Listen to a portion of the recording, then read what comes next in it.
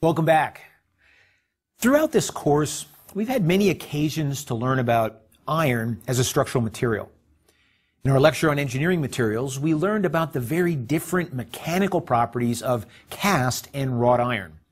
We saw that cast iron, strong in compression and weak in tension, was fundamentally different from all previous structural materials in that it's poured into a mold to create structural elements. This characteristic meant that significant cost saving could be achieved by minimizing the amount of material in a member, a major incentive for the adoption of science-based design methods by practicing engineers. And we saw that wrought iron and its younger cousin, steel, enabled the creation of monumental arches, suspension bridges, and trusses that simply wouldn't have been possible without the tensile strength that these materials provide. Today we'll see how iron influenced building design during the late 18th and 19th centuries. This is a rags to riches story, starting with the sporadic use of iron elements as substitutes for stone and timber, but culminating in the world's great skyscrapers. But before we can begin this story, we need to first understand the concept of a frame, an assembly of structural elements that supports a building in the same way that a skeleton supports the human body. So let's have a look at a frame. This is a frame, and the first thing I'd like you to notice about it is that it is not a truss. As you'll recall, a truss is a rigid framework of structural elements composed of interconnected triangles, arranged such that all of the elements in the structure carry load either in axial tension or compression. So a frame then is distinguished from a truss as being an assembly of elements in which at least one member is carrying load in flexure. So for example, within this frame, which we might imagine is part of the structural system of a building, this horizontal beam would more than likely support a floor. And if it's supporting a floor, that would mean that vertical loads would be applied to that beam in the downward direction and clearly would cause the beam to bend. That bending behavior means that this structural element or collection of structural elements is a frame. Similarly, when wind strikes the side of this building and pushes on it laterally, you'll notice that the columns of the building are clearly bending quite significantly. The beams are actually bending too, though they're somewhat stiffer, so the bending isn't quite as apparent in the demonstration. But in practice, in response to that lateral load, every element of this structure is in flexure. That behavior qualifies this structure as a frame. Now, there are two basic types of frames, rigid frames and braced frames. This is a rigid frame. The fundamental characteristic of a rigid frame that distinguishes it from the braced frame is that it attains its stability from specially constructed rigid connections. And the key characteristic of these connections is that members are joined together in a manner that causes them to retain their relationship with respect to each other. So if two members are joined together perpendicularly, no matter how the structure is loaded, they will remain perpendicular with respect to each other. Focus in on this joint up here where two beams frame together with a column, where three members are joined together, and note, of course, that they are all in a perpendicular arrangement. The two beams are horizontal, the column is vertical. When we load the structure, watch that connection and notice that the members retain their relationship with respect to each other. Even after the structure is loaded, they remain perpendicular. That's the fundamental behavioral characteristic of a frame, and it is the rigidity of those connections that causes the frame to be stable and to be able to carry load. Now, here's an example of one of those rigid connections in a real structure. This is a connection between a column and a beam. And what you should notice about it is that it attains its rigidity through very robust attachments of the flanges and the web of that beam to the flange of the column. either through heavy bolted connections or through welded connections. That's the key element that makes a rigid frame rigid.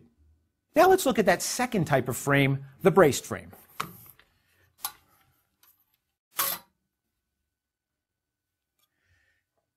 This, of course, is a braced frame.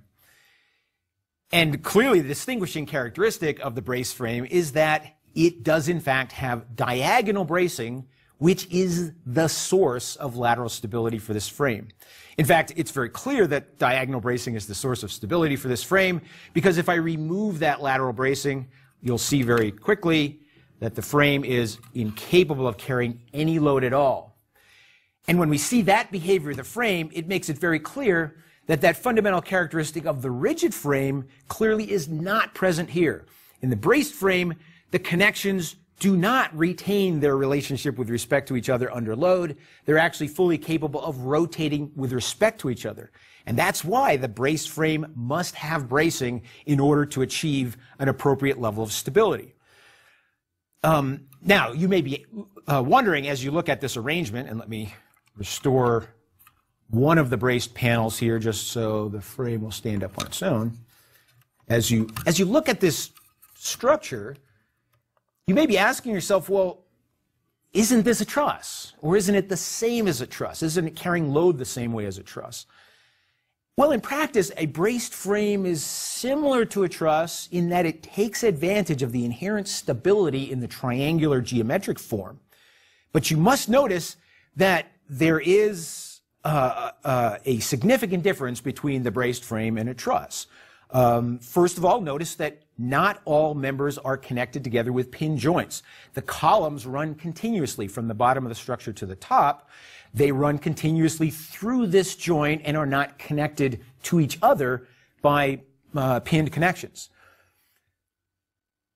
Perhaps the most important characteristic of the braced frame that distinguishes it from a truss is that many members in the frame carry load in flexure. Once again, if this is a framing system for a building, then the floor loads applied to this level of the floor are pushing down laterally on the member itself and causing it to bend.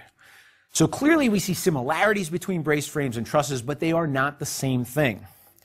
Before we leave the braced frame, I would like to add that there is an alternative form of bracing. It's called the shear wall, and we'll have some cause to look at shear walls and how they behave a little bit later on. For now, let's simply demonstrate how they work.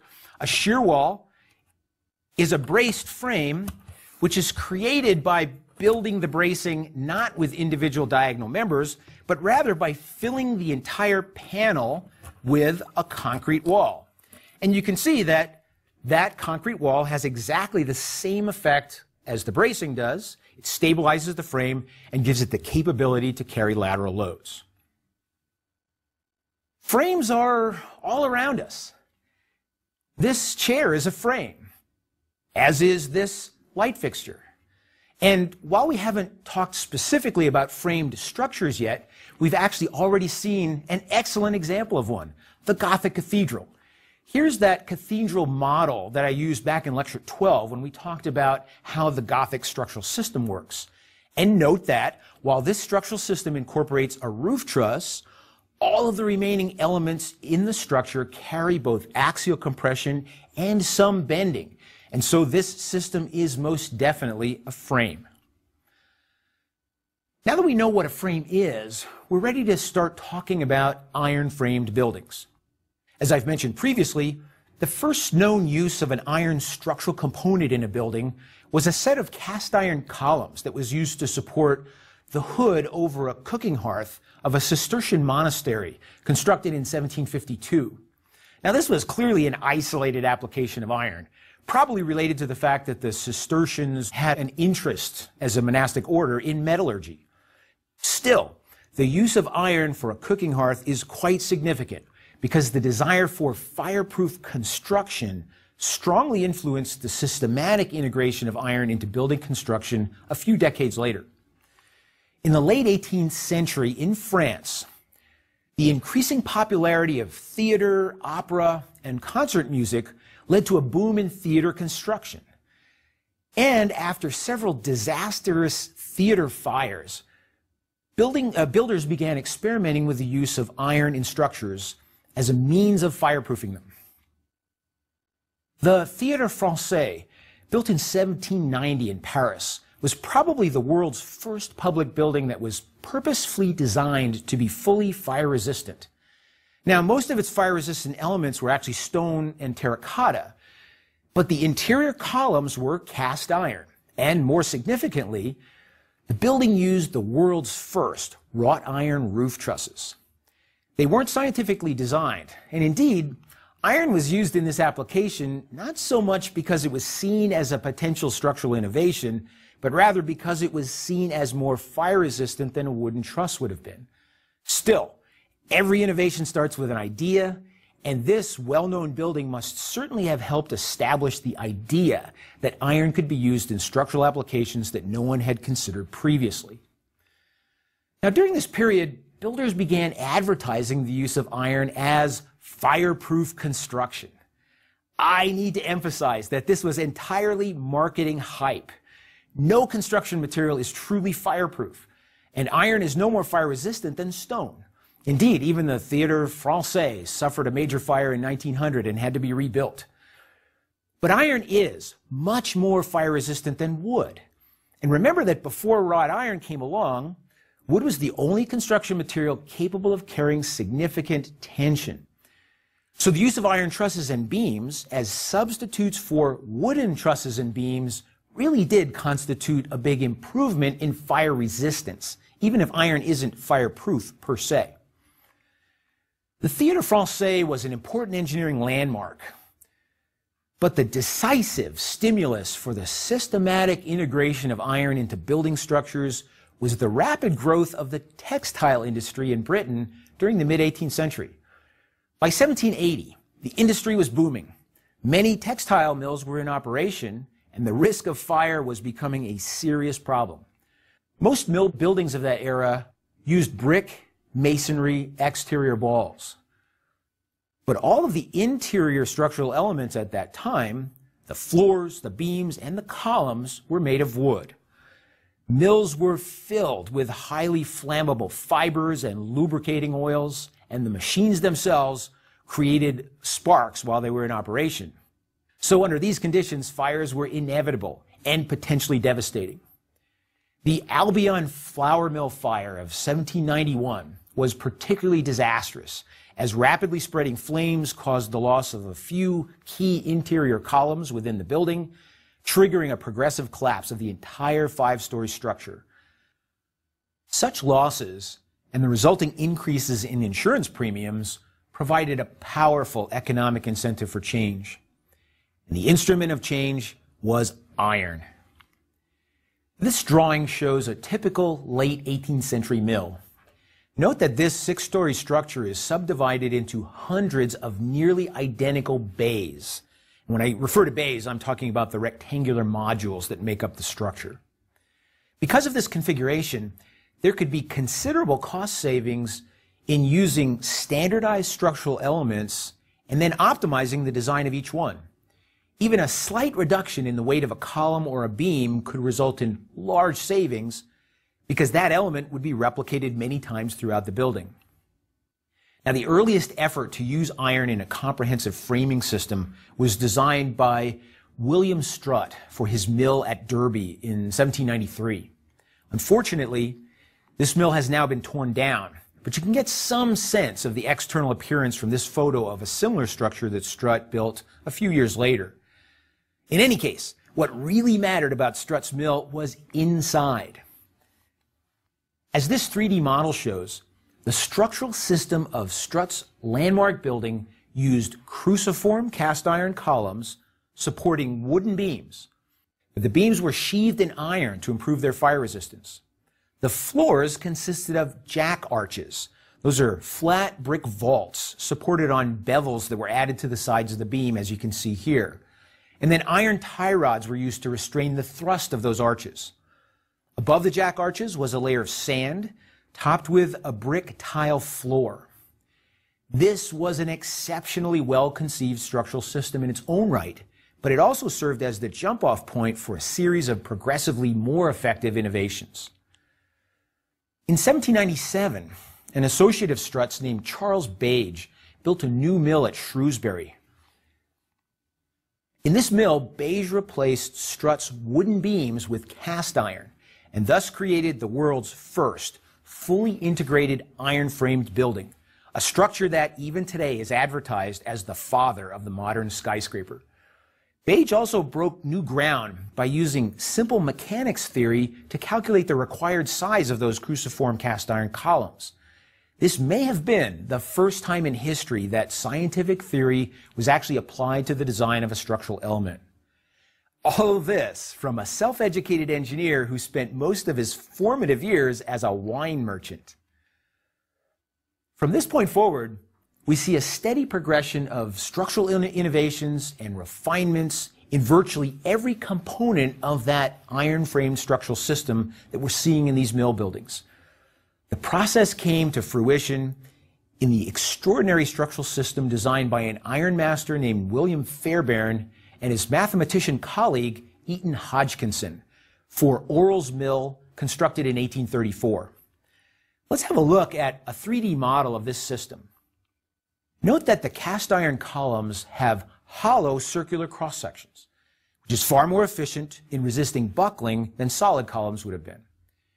Note also that the iron tie rods that restrain the thrust of the jack arches are now entirely embedded within those arches to improve both fire resistance and appearance.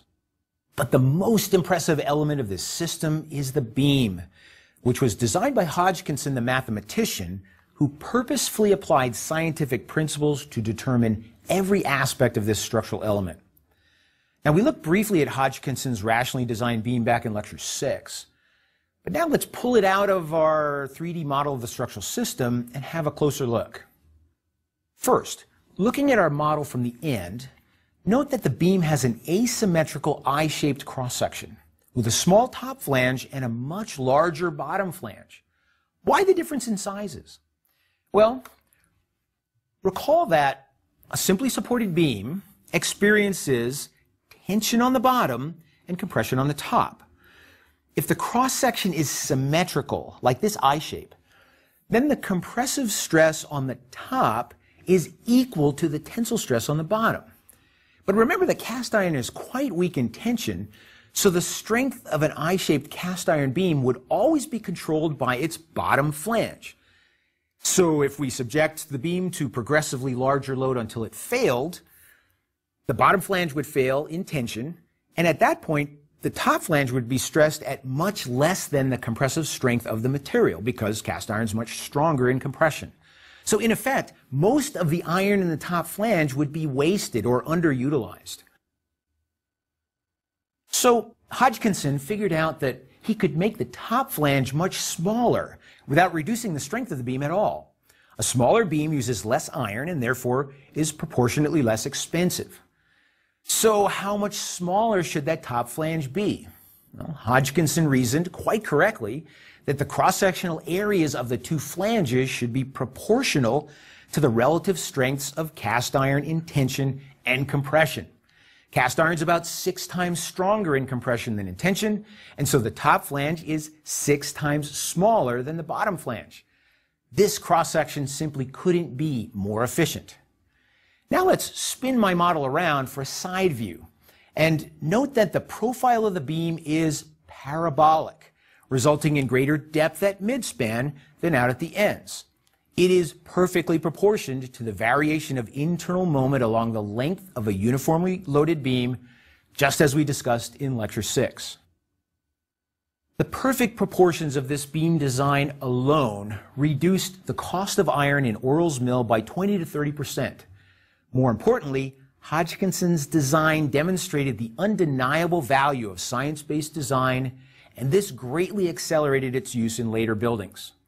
If it's possible for a cast iron beam to be called a masterpiece, this one was a masterpiece.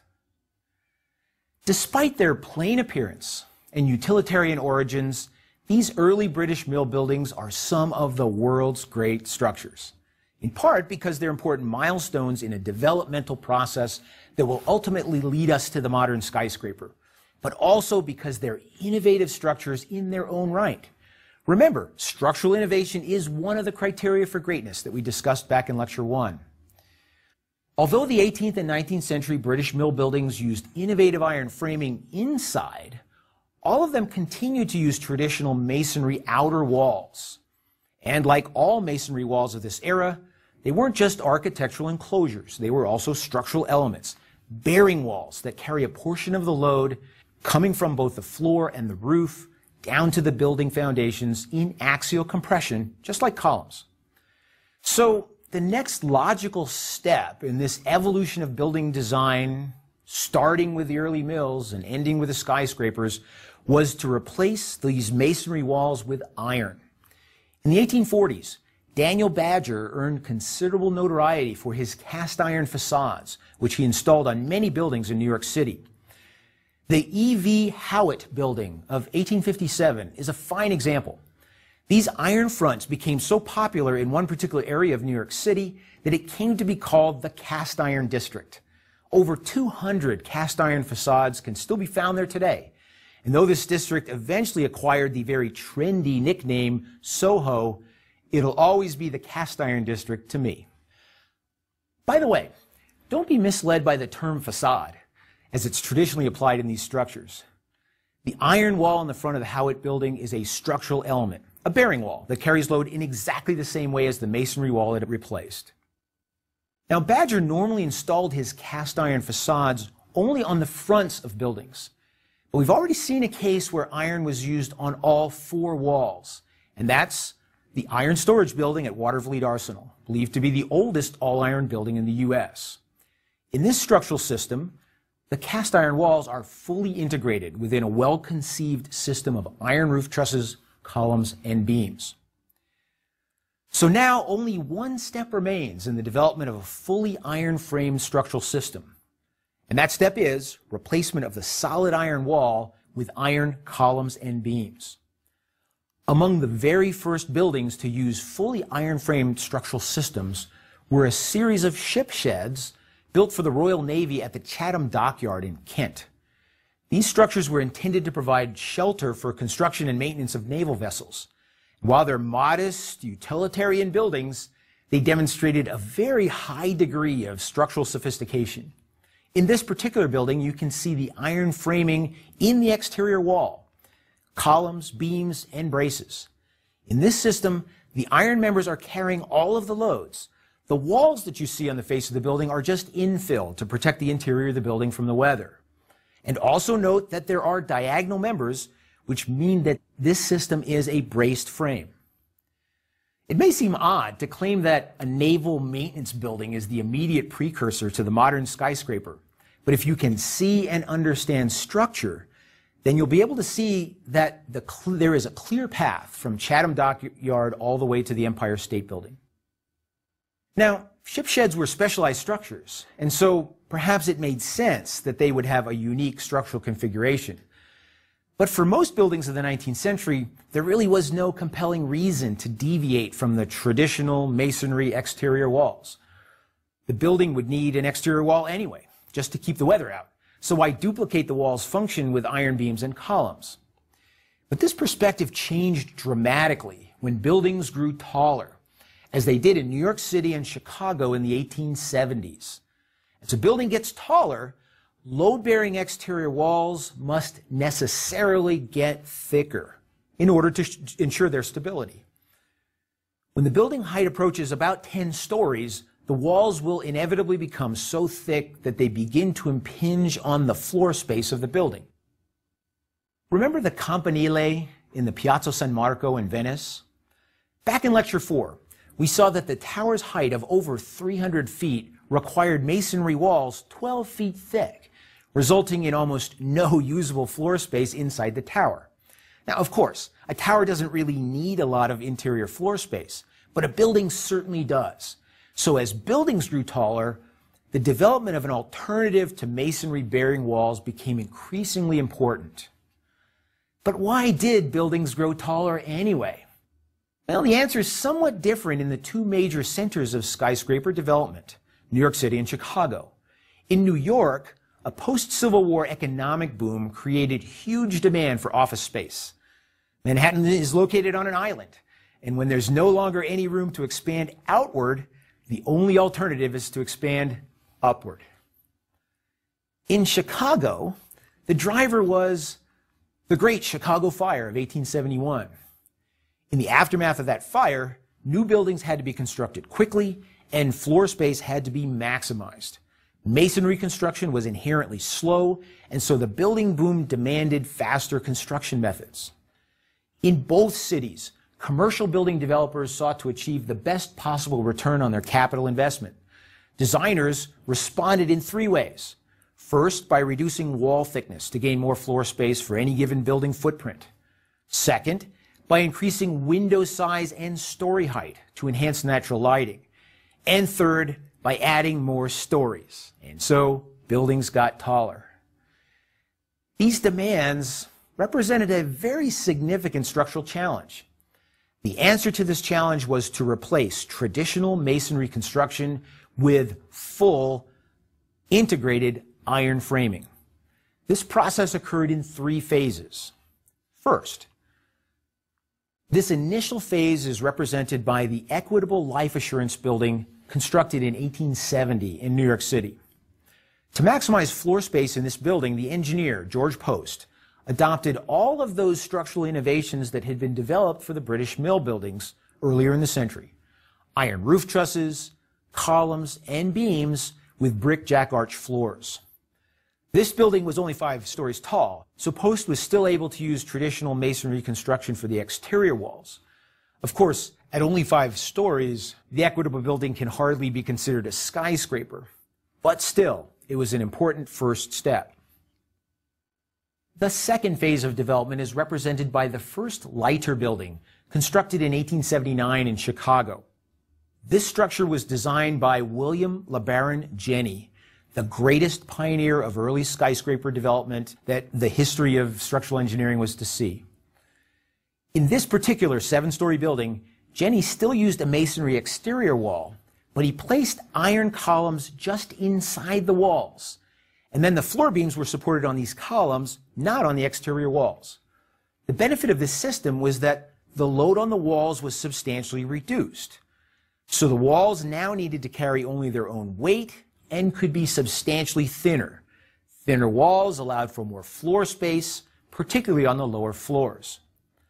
And now, the final phase in this development process was realized in Jenney's home insurance building, which was built in 1885. This 10-story structure was a landmark in engineering, a true integrated skeleton frame with exterior masonry walls supported directly on the iron and steel frame at each floor level. So here the transition is complete.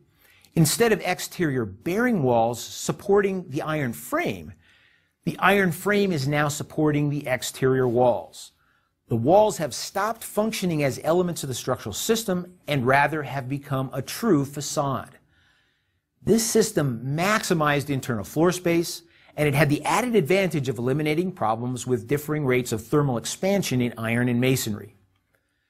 The home insurance building also used steel for the structural frame above the 6th floor, a first for buildings in the United States. Had this structure been constructed entirely of traditional masonry, it would have weighed 3 times as much. The lighter weight resulted in lower cost for the structural materials, as well as substantially cheaper foundations. Through its innovative frame design, the home insurance building paved the way for significantly taller buildings. And by introducing the non-load-bearing exterior facade, it opened the door to entirely new methods and materials for facade construction, to include the all-glass facades of the late 20th century. Sadly, all 3 of these landmark structures are no longer with us. Post's Equitable building was destroyed by fire in 1912. Jenney's first Leiter was demolished in 1972, and his home insurance building was demolished in 1931. Fortunately, some important pioneering buildings from this era have survived, and we'll look very closely at one of them, Louis Sullivan's Wainwright building, next lecture. More importantly, even though these pioneering buildings are gone, their structural innovations live on in every steel frame structure built today. Not just the skyscrapers, but every modern office building you'll encounter in any city in the world. An important reason why we're learning about these historically great structures is to better understand the ordinary structures all around us, structures that invariably incorporate innovations that have derived from their predecessors. Overall, tremendous advances in building design occurred in the 18th and 19th centuries in Britain and in post-Civil War America. These advances were driven primarily by economics, as mill owners and developers realized that they could only achieve a favorable return on investment by designing efficient buildings. Over time, efficiency came to be defined first as fireproof structure, then as minimum material cost, and finally as maximum usable floor area for a given building footprint. These forms of efficiency could only be achieved by making engineering goals central to the building design process. This concept hardly seems novel by today's standards, but at the time it ran counter to the well-established European Beaux-Arts tradition in which architects worked alone. And we've seen that when engineering was central to the design process, engineering innovations happened. The result was a profusion of great buildings that emphasized structure and function over form. If you don't find these buildings to be particularly beautiful, well, it's because beauty wasn't really the point. Now, over time, this situation changed. Designers of tall buildings sought greater architectural expression, as we can clearly see in the next generation of skyscrapers, like the Chrysler Building. And at the same time, the designers of traditional Beaux-Arts and Gothic Revival buildings began incorporating more modern structural technology. For example, this is Bartlett Hall, an academic building at my own institution, West Point. And although it was built in 1911 and appears to be a traditional stone bearing wall structure, it actually has a full, relatively modern structural steel frame and reinforced concrete floor system. But in that first generation of iron frames, from British mills to American proto-skyscrapers, unique economic conditions and structural demands led to a certain simplicity and structural clarity that's both interesting and instructive. These buildings achieved efficiency through innovation by fostering the steady transition from load-bearing masonry to iron and steel-framed skeleton systems. Next lecture, we'll see how these developments set the stage for the spectacular growth of the skyscraper in the 20th century. Until then, thank you.